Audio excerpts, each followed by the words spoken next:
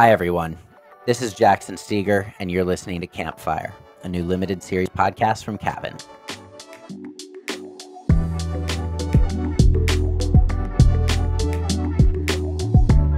Campfire is a show translating the jargon of DAOs into plain English to help listeners understand how decentralized autonomous organizations achieve wildly ambitious and creative goals. Each week, we are joined by different DAO leaders and operators who share the tips, tricks, and tactics that they have used to build community and ship product. Campfire is produced by Cabin, which is a DAO building a decentralized city for independent online creators.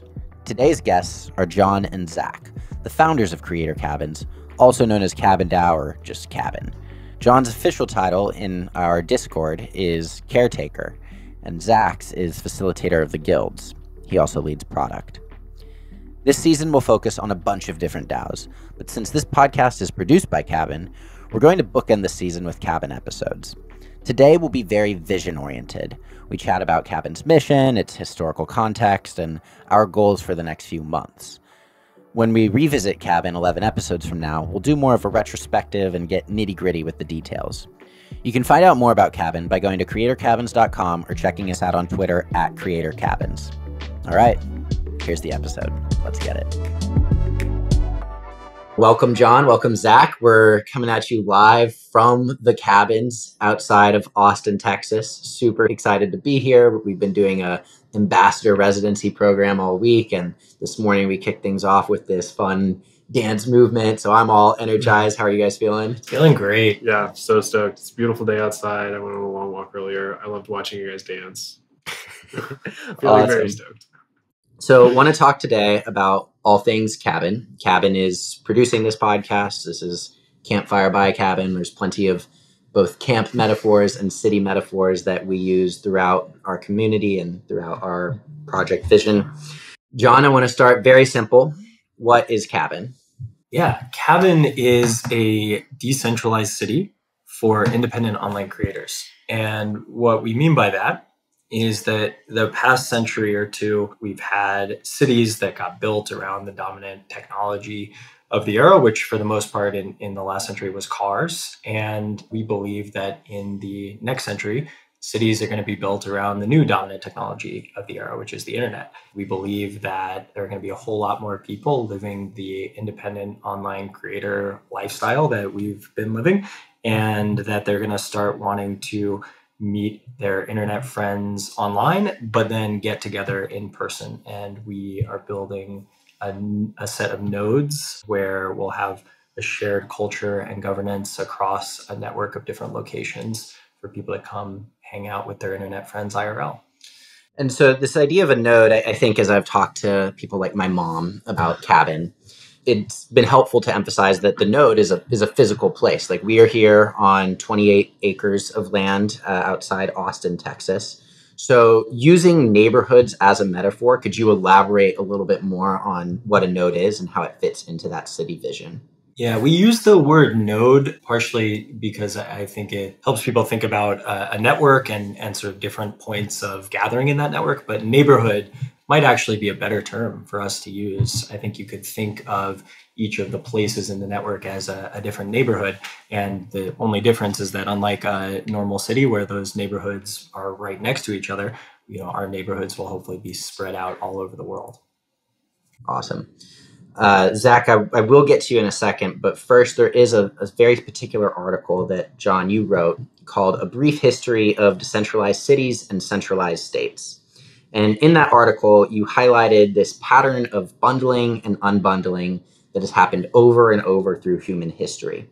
So for our audience, could you identify at a high level what that pattern has been?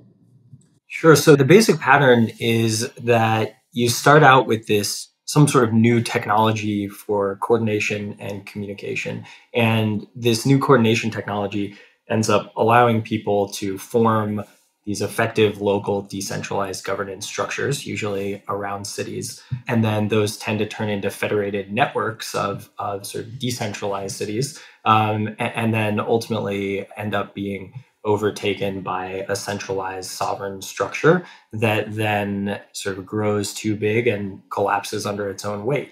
And so when we started working on the decentralized city that is Cabin, we weren't really thinking deeply about the historical precedents here, but it turned out as we dug in, and if you look at the sort of major periods of human history, which are usually identified as the ancient history period, Sumerians, Egyptians, et cetera, the classical period of Greek city-states and the Roman Empire, the medieval period of knights and kings and castles and churches, and then the modern period of the Renaissance and the Enlightenment, industrialization. Each one of those phases actually follows that kind of storyline of decentralization and centralization. Sure. So yeah, for the benefit of the listener, can you pick one of those eras and choose just how that new tech leads to the new decentralized governance structure, leads to the new centralized, more efficient structure that then collapses under its own weight? Your choice. Sure, man. Yeah, I mean, it's hard to pick just one. I love all of them, and I think they all have great examples. I think the original DAO, so to speak, was the irrigation systems of the dank river valleys that ultimately turned into the Egyptian empire. But maybe the clearest example of decentralized cities comes from Greek city-states and the Roman Empire. So basically what happened is there was this group of people called the Phoenicians who figured out that you could take hieroglyphs and turn them into a phonetic alphabet and have these interchangeable letters. And then they got on ships and started, sailing around the sea and handing out this alphabet to people. And it turned out it was this amazing coordination technology that allowed people to, particularly the early Greek city-states, to start forming and to start, not only writing epic poetry and playing the Olympic Games and sort of coordinating on a bigger scale than had been seen since the collapse of the Egyptian empire. And then, ultimately these groups of people realized that they could also use this phonetic alphabet to start having much stronger written records around governance structures. And so probably with the caveat, of course, that there were a whole lot of slaves and like other kind of fundamental problems with their conception of democracy, the Greek city-states ended up being the first place where these local democratic structures really formed in cities. And then the cool thing I didn't realize until I started researching this is that those city-states, rather than trying to grow really big, what they did is when they got up to, a size where they felt like it was getting too big for a group of people to easily self-govern, they would spin off a new city-state and, have a portion of the community go start their own independent place a little while away from the current city. And you got this proliferation of all these independent Greek city-states that were sort of loosely federated. Then the Romans, who had been trying to do the same thing, ended up getting basically Julius Caesar turned it from the Roman Republic into the Roman Empire and then sacked Greece. And there was like this crazy 200-year period of universal basic income in the form of free bread and bathhouses and, these like large blood sport carnivals where they were murdering a lot of people, which was not great. And then, that's sort of like late stage centralized empire type vibes. You can't keep doing that forever. Eventually you reach the limits of that type of system and it collapses. And then, that's how we ended up in the Dark Age. So, again, you can see that same structure play out across each of these major periods of human history. So thinking now in the modern era, we see like we're here in the US where like our large, once federated, now relatively centralized national structure seems to be coming on under all of these other pressures. What is it about the network state that presents an opportunity for a new way for us to coordinate humans at scale?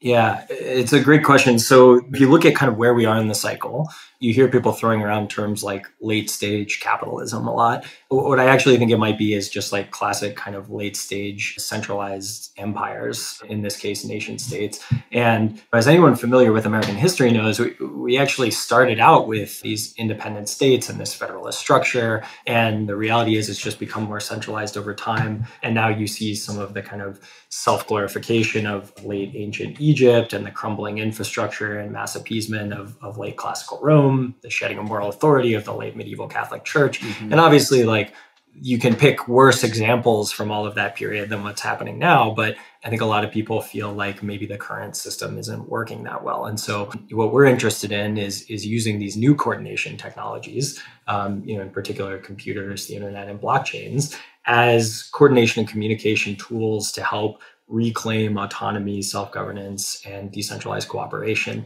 And DAOs are pretty clearly a mechanism through which we can do this. And we can start out with these small localized experiments in self-governance and try to use the same model that's worked before to carve a path towards reproducible local nodes or neighborhoods that can be formed into a mesh network of a kind of federated bottom-up governance structure. Awesome. So that historical context is super valuable to both this conversation, but also for folks who are new to the DAO and just joining. I am curious to pick on a little piece of what you said about Rome in particular and tie that into our origin story, and then we'll sort of back in from that 10-year vision into more near-term stuff eventually. You mentioned universal basic income or like a model of it that might have once existed in Rome.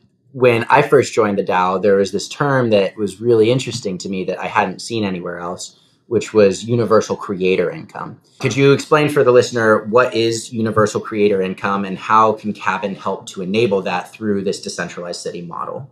Yeah. So that term, universal creator income, was coined by Lee Jin, who has written a lot about these ideas. And Lee and I have talked a lot about this because I think we both were interested in the way that the gig economy was evolving into the creator economy. So I spent 6 years before this at Instacart building software for gig workers. And when I left, was really interested in thinking about how declining transaction costs from how we were building software for gig work was going to start applying to knowledge workers and to creators. And obviously there's some things about the gig economy, particularly autonomy and independence, that were unlocked that were really exciting, but it also didn't go quite how we had planned or hoped it would. And so I think Lee and myself and some others around that time were interested in exploring what it looked like to try to create new structures to make sure that when gig style work came to creators and to knowledge workers, it played out a little bit differently. And I think part of how that story has played out really effectively is DAOs. But another thing that we were talking about at the time was this idea of universal creator income and ways of providing base level support to creators so that they had the time and space to do what they do best. And what that ended up looking like in the context of what we were doing was we had a group that came out when the cabins were first built that was called the Creator Co-op. It was a group that Zakk and I were a part of that was, trying to figure out what it looked like to be independent online creators together. And we realized that it's just really important to provide people the liminal time and space to be able to do work. And you don't necessarily know where that work is going to go or what's going to end up happening to it when it's at that early nascent stage. And so the sort of proto version of the DAO came out of this idea. We were sitting around a campfire late one night, and we started talking about crowdfunding a creator residency so that people could have that liminal time and space without any constraints to come and have, a place to live and work for a month on whatever they wanted to work on. And so that was sort of our first foray into this idea of creating a universal creator income. Lee has continued to explore other avenues of what that could look like. And I think a lot of the Web2 platforms that have now launched large funds to support early stage creators on their platforms are kind of the path that has come out of a lot of Lee's work on that. Love it. And not a question, but more just a comment on, I think it was that piece that really attracted me to the DAO early on. I did Venture for America a few years ago, and Andrew Yang has lots of work that he's published on the rise of automation and kind of a conclusion that he and others in that space draw is that a lot of different kinds of careers will ultimately wind up being creative. And to that end, creating space for that safety net and freedom to work on whichever idea the creator is most fascinated by, I think is super important. So as we integrate that into the Cabin concept and start to digest this idea of decentralized city, there's kind of two ways I think about our city being tied together. The first is through a shared culture, and the second is through a tech stack, both hardware and software. So I'm curious, Zakk, first to chat a little bit about shared culture and how is it that we create that shared culture? What does it mean for us to be a community DAO as opposed to a social DAO or an investment DAO? Yeah, for sure. As a community DAO, our primary focus is the community, or you could even say our primary product is the community that we're all operating a part of. In the same sense that a co-op really is operating as themselves. That's like primarily what they do. They're not trying to like produce some output. Mm-hmm. An investment DAO is a group of people who've pooled some capital together and they're trying to earn a return. What we're really trying to do is just have a community, make it a strong community, but grow that community while keeping the things that make that community unique the same. We think about this a lot when we're doing onboarding, right? Like, how do we signal to people in a way that isn't exclusive, but is more of a signaling mechanism, right? Like what the culture is, and then come to a mutual decision whether or not it's a culture that they're going to want to be a part of. Jon, anything to add to the shared culture community piece? Yeah, when you look at all of the best cities in the world, the places where people want to move to and live, some of them are in great places or have other things about the geography that is exciting or appealing. But what people are generally moving for is the people and the culture. And there's a great Paul Graham essay called Cities and Their Ambitions, that talks about what some of the core cultural ambitions are of different cities. And so, if you're in New York City, maybe it's about money and finance. Maybe in LA, it's about fame. In DC, it's about political power. And I think what we're excited about is making a decentralized city where the core values and the core culture is about independent online creators. It's about people who want to have this kind of lifestyle and work independently online and meet and spend time with other people doing the same thing. I think that the important part about cities is that sort of connection between people. And so this is what makes a decentralized city possible, is that shared governance and culture, even if we're not all in the same location.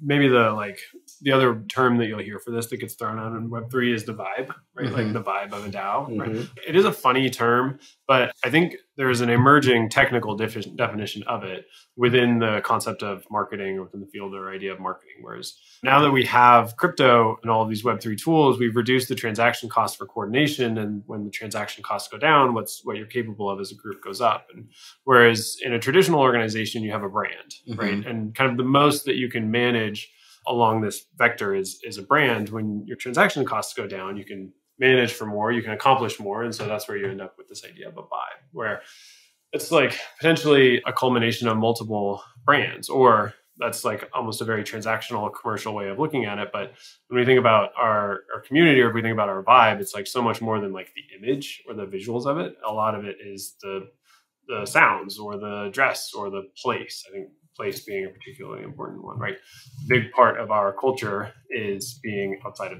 traditional cities, not just because what we're building is different, but because that's part of our vibe, is being in the woods. And that's where else are you going to find like better liminal time and space than out in nature, right? I'm glad you said that. I do want to transition into that physical building for a moment. So we talked about the shared culture.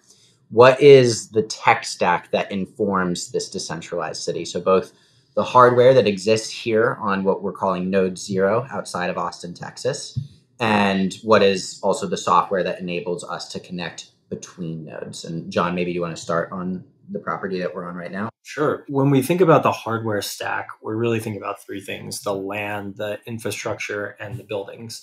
And I think our hope is that over time, we'll start to see a lot of different configurations, a lot of diversity, of different locations and different physical structures that make up the network. But for, Node 0, what we focused on was trying to find land in a sweet spot between being close enough to a city where you have access to dense culture and better infrastructure and airports and that sort of thing, but also far enough out that we had less regulation and more nature. And then, for infrastructure, we tried to go as off the grid as possible, which includes our own 70-foot internet tower and solar panels and well and septic system, et cetera. And then for the buildings, we did prefabricated building structures. In the case of our first build, it was made out of shipping containers. And that's a pretty interesting hardware stack for creating a structure where you can then either purchase collectively or have land anywhere in the world, and then start to have stuff that you can have a pretty easy playbook for putting off-grid infrastructure and physical housing on top of that.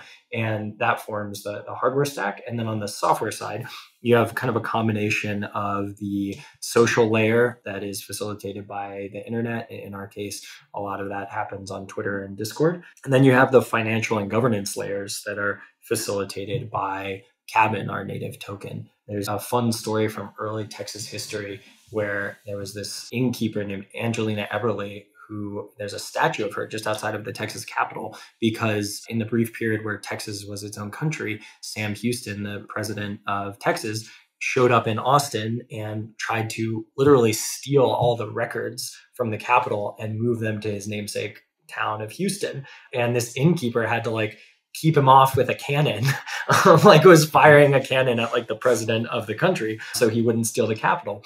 And this is the sort of thing that blockchains help solve is, you don't need to have all of your physical records and your, governance and all these things happening in one place. You can have a decentralized public ledger where you can store records and where you can do governance.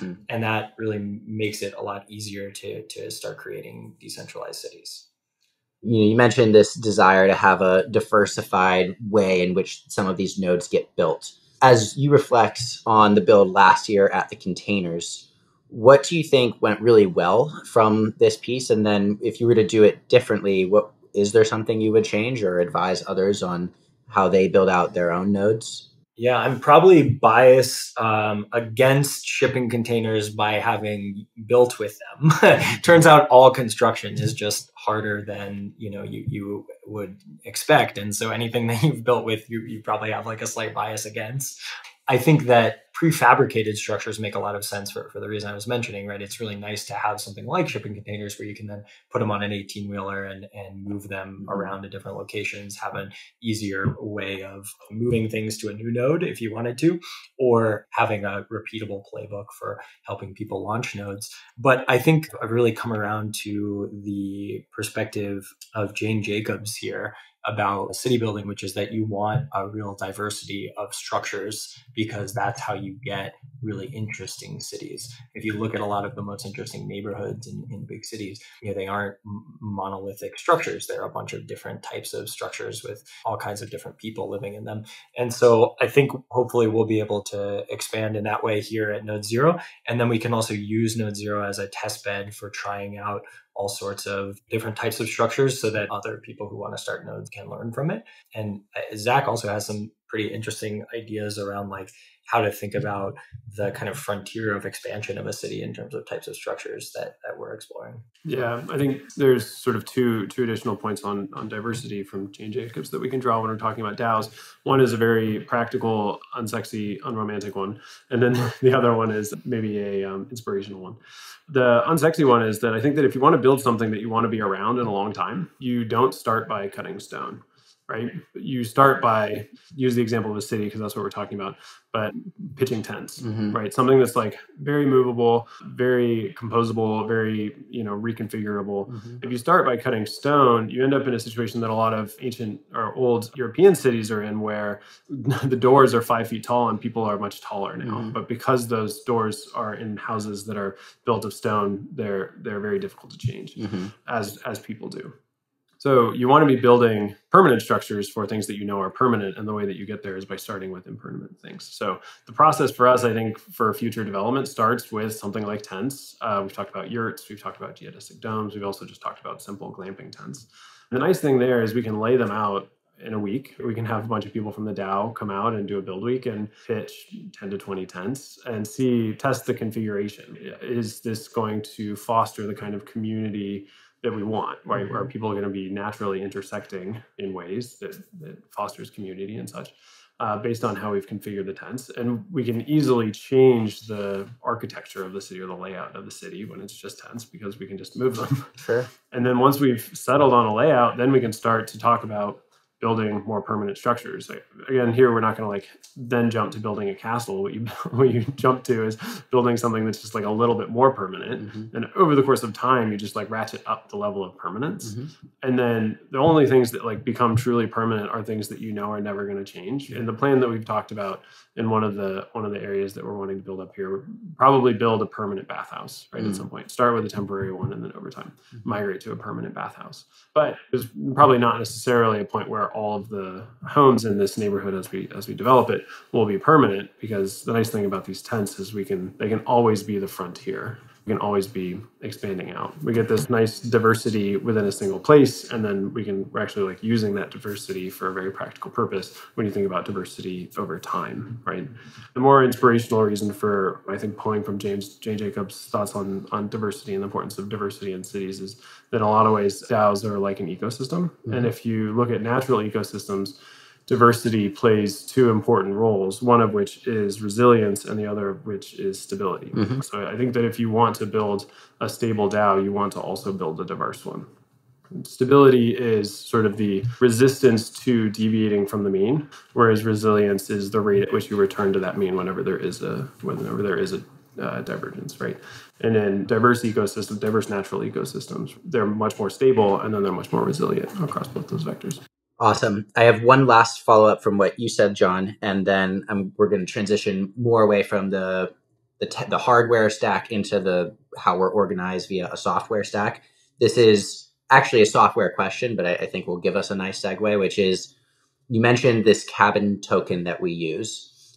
As if I am a child, a 5-year-old who understands nothing about the space, which is pretty accurate. Could you please tell us what exactly the function of the Cabin token is? Sure. So I think the place to start here is just to think about the origin of the token, which was this crowdfund for the creator residencies that we talked about. So what happened was people donated money, and in exchange for that money, they got the ability to vote on who got to come out here for the residencies. And the way we did that was via this token. It turns out that having a way for people to own a thing that represents their ability to vote is a very good use for blockchains and for tokenization. And so that was where we started. And what then ended up happening is a bunch more people showed up, and they wanted to contribute to this vision of building a decentralized city. And so we started voting on other things that weren't, just the creator residency program. We started allocating budget for projects and, giving people money to start new guilds and to work on media and products and things that would help contribute to this vision. And at that point, I think you could really start to call what we're doing a DAO. So great segue, because you mentioned this word guilds. And Zakk, you are our leader / facilitator of the guilds. That's right. So can you speak a little bit about what is a guild and how does it relate to how we organize and get work done as a DAO? Yeah, I think we use the term guilds. A lot of other DAOs are using the term sub-DAO. We like the word guild in part just because it's better lore for what it is that we're trying to do. And then two, I don't believe there's ever going to be a time where we'll have more than one token in the way that I think is implied by sub-DAOs. But effectively, it's a sub-organization or a sub-unit of work. We got to guilds, just like Jon was describing, through this sort of like process of developing more permanent structures within the DAO. It all started off as 5 or 6 channels in a Discord server. And as kind of needs emerged, as what we were trying to accomplish changed and grew, new things started to pop up, new ways of coordinating within our DAO arose. And then kind of natural groupings formed, right? Just like you would expect in a natural ecosystem. So an example, I'm currently leading the product guild. Product guild started off as a channel for some of the designers and artists in our DAO to coordinate on doing designs for header images for blog posts that we were publishing, or designing the first iteration of our passports, which we sold for season 2, right? And just like a place for them to coordinate. And then as that sort of like group of activity or area of contribution grew, it made sense to kind of put a boundary around it. In the same way that a lot of cities put a wall around what their boundary is, right? Put a boundary around it as a way of defining it and what that activity is. So we've got a couple of guilds. Product Guild is one. The Placemaking Guild is focused on actually managing this place and the sense of place throughout the DAO. So they run all of our retreats. They also run our ambassador program, run our build weeks. We've got our media guilds, which evolved out of the Mirror publication that we have. And again, that one started as just a single channel for writers to chat about what they wanted to write about, and then grew into now we've got multiple teams working on multiple articles at a given time. We've got a podcast that's coming out soon, as you all know, and we've got a newsletter that comes out every week, right? And the Media Guild manages that in their own way. We've also recently launched a community guild, which Jackson, you know a lot about. But again, that was kind of like community was something that was happening across the DAO, and there were specific places that needed to be carved out to discuss that and to coordinate on that. And then as those coordination needs grew, so did the space that was allocated to them. Appreciate that answer. I appreciate you designating those 4 different guilds that we have to date, and there could always be more. Yeah.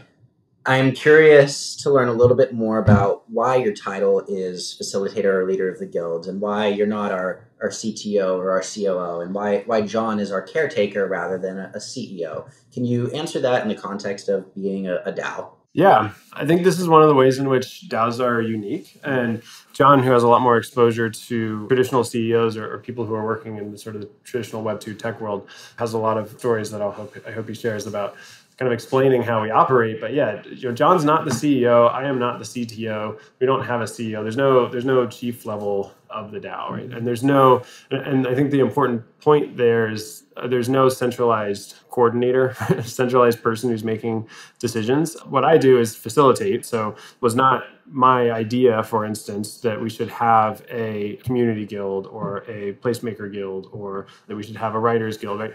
More of these ideas emerged from the DAO, and what I did is jumped in to sort of facilitate them becoming a thing. But those are all led by other people. And there's a world where I'm not in this role. There's a world where my role is I maybe go back to being more like an individual contributor style role, or, who knows? That's one of the really cool things about DAOs. So Zakk kind of implies this liquid nature to one's contribution to the DAO, that like currently he's what we call a core contributor, but that if he so chose, or if the DAO so chose, that his level of commitment could be scaled up or scaled down. And so could you talk a little bit about the different concentric circles where the outermost circle might be a token holder or an audience member, and the innermost circle is like a core contributor like the two of you? What are those different concentric circles, and what is, in that context, a bounty hunter? Why is it called a bounty hunter? And why are we a bounty-first organization? Wow, great questions and a lot to unpack there. So first off, I'll start with this whole idea of sort of the concentric circle model, which is definitely the dominant idea of the sort of mental model we all use for how DAOs are structured. I hope somebody will come up with a better mental model here. I certainly haven't. I saw Scott Moore from Gitcoin tweeted recently a bunch of pictures of the sort of Earth-centric model of astronomy and compared that to this concentric circle model of DAOs that we use. And I hope we can figure out something better, but in the meantime, it's a pretty good way of conceptualizing it. Really, what it means is just that DAOs are highly permeable organizations. And I think one of the, people talk a lot about decentralization as a core tenet of DAOs. It of course is, but another key tenet is the openness and accessibility of DAOs. And what that means is that anybody can come in and, hop in our Discord server, join the community, earn or buy the token, get involved, and ultimately manifest their role. I think this is one of the really strong cultural values and norms we've developed, is this idea of manifesting your own role. But like Zakk said, he's manifested his role as facilitator of the guilds. I've manifested a role as caretaker. These were things that are titles we came up with for ourselves that were then voted on and approved by the DAO. Anybody can sort of manifest the role that makes sense for them and makes sense for what the DAO needs by coming in and jumping in and getting involved. And ultimately, the way to do that as a new person coming in is through bounties. So if you think about the kind of types of work that we offer, the easiest way to get involved is the kind of classic gig work that we were talking about earlier. And the format for that is typically a bounty, a well-structured piece of work that we know needs to be done and that we think is kind of an atomic unit that somebody coming in could pick up and run with. Mm-hmm. And that's really how you demonstrate proof of work within a DAO. And that proof of work, by completing bounties, then shows people that you are highly trustable and that you can get things done and be an effective contributor.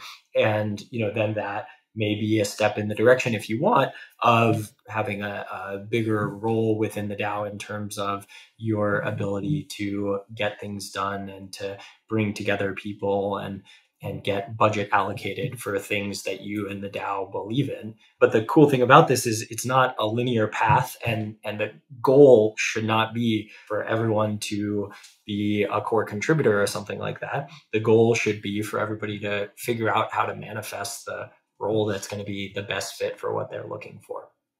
I really appreciate that. I want to segue a little bit to, well, both of you in your answers mentioned how you manifested your role. And I largely did the same as well, with plenty of guidance from the both of you. And that makes me think about this term we use a lot internally called emergent strategy. Up at the cabins right now, there is a library. It contains plenty of political theory and governance texts, including lectures on complex adaptive systems. And so, Jon, I know you have a political science background. Speaking from that lens, could you explain a little bit what emergent strategy is and then connect it to this trailblazing and wayfinding mentality and method that we've used within the DAO, both physically and online? Sure. You are great at the big comprehensive questions. So we'll see if I can tackle that one. But I had the privilege of going to a small liberal arts school for college where I got to study esoteric, weird corners of academia. And the one I spent the most time in and felt a real personal connection to was the sort of corner of political science and also environmental studies that talks a lot about this thing called a complex adaptive system and the sort of theory of emergence. In particular, wrote my thesis on the structures by which small groups can coordinate using these sort of complex adaptive systems and agent-based models of them to overcome collective action problems. I just dropped like an insane amount of technical jargon there. So I'll try to take a step back and say what that actually means. Basically, this is all connected to the theory of emergence and chaos, which is basically to say the process by which individual atomic units, whether that's people or animals in an ecosystem or anything else, by completing sort of simple behaviors on their own, can form these complex systems that have unpredictable emergent properties when they all do it together. So like with ants, for example? Yes, ants are a perfect example here, right? So if you think about ants, they're probably the best example of an agent-based model, which is to say that each individual ant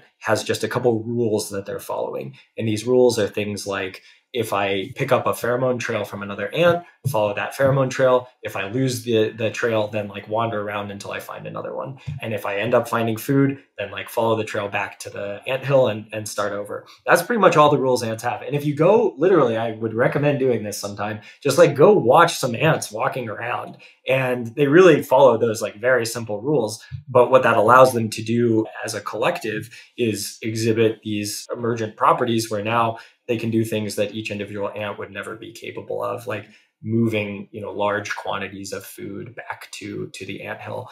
And so I think that this type of system is pretty underexplored and underappreciated in the context of complex human behavior. And a lot of what DAOs seem to really be about is creating the right systemic structures that allow people to follow pretty clear, simple, predetermined rules, but in ways where they can add their own unique creativity and perspective and leadership to it and result in things that nobody could have predicted ahead of time.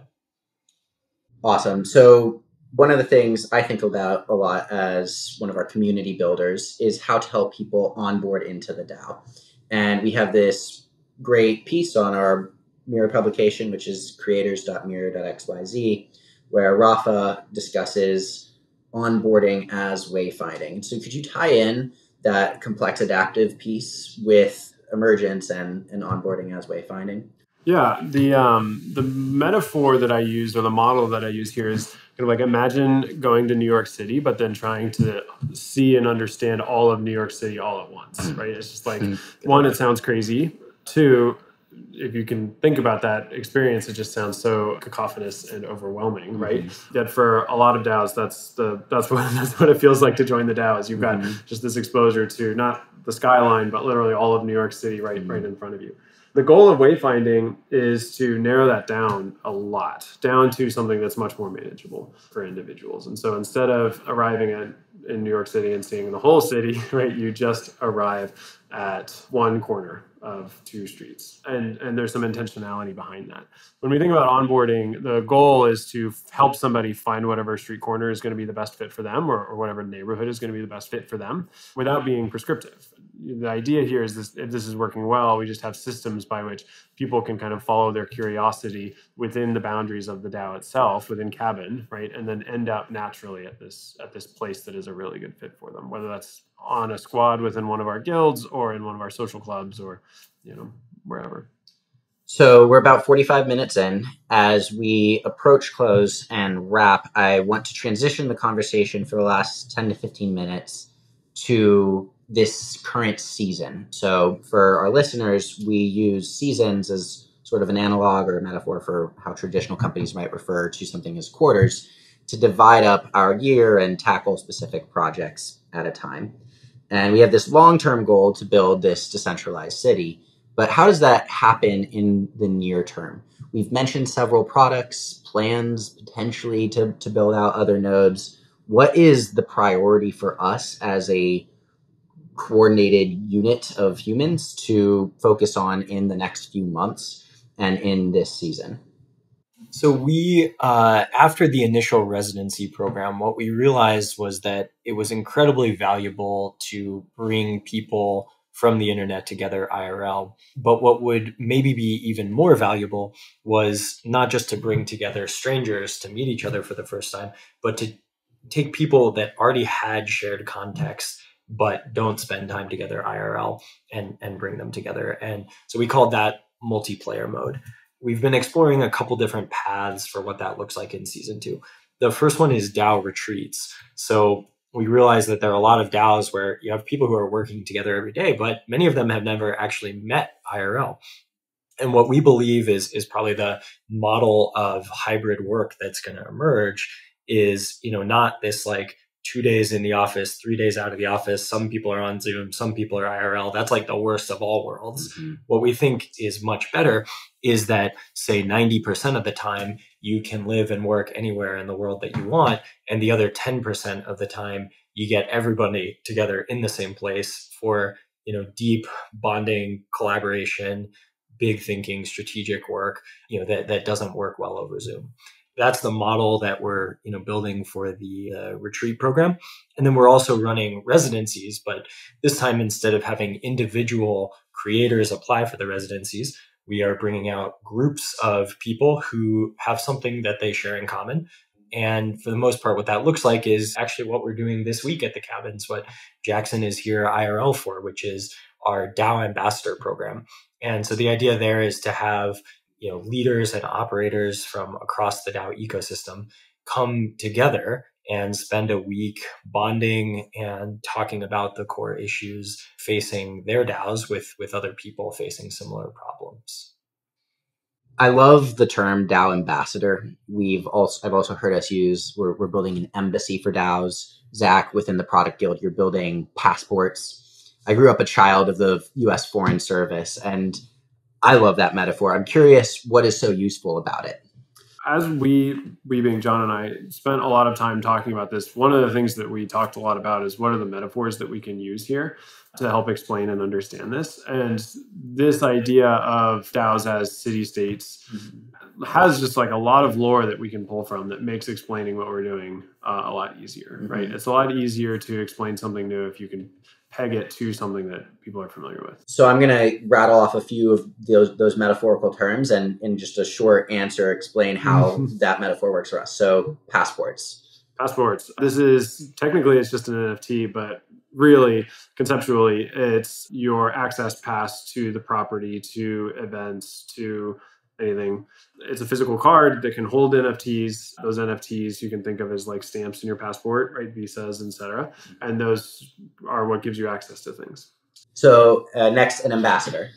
An ambassador is somebody who performs a very important function of working between DAOs, right? We've seen this actually kind of come about organically, where people are participating in multiple DAOs based on their interests. And so when something comes up in one DAO, for instance, Cabin, somebody's able to raise their hand and say, actually, this is how Kraushaus solved this based on the fact that I contribute to both. The ambassador program is a way of actually trying to foster that and solidify that as a part of the broader ecosystem. What about immigration papers?